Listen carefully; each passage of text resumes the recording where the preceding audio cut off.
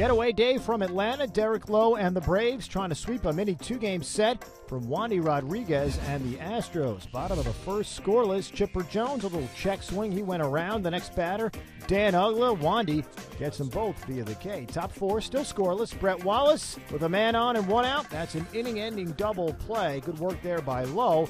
Bottom four, Wandy gets the favor, returned Eric Hinske back to the box. An inning-ending double play, courtesy of Hinske as well. Top six, Hunter Pence, nasty little slider there from Lowe, keeps the game scoreless. But at the top of the seventh, Brett Wallace, well, he makes it not scoreless anymore. To the opposite field.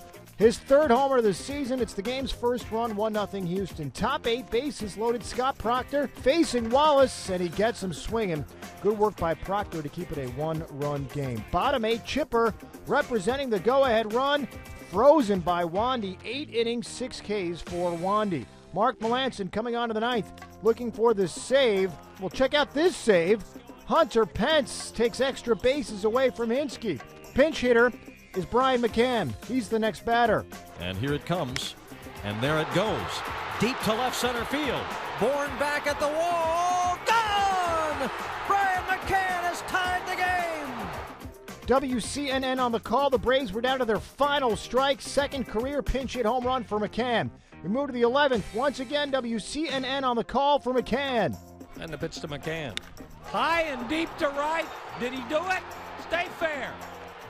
It did. It's over. Brian McCann, with 8 innings of rest, ties it and wins it. Braves sweep the Astros and win this one 3-1.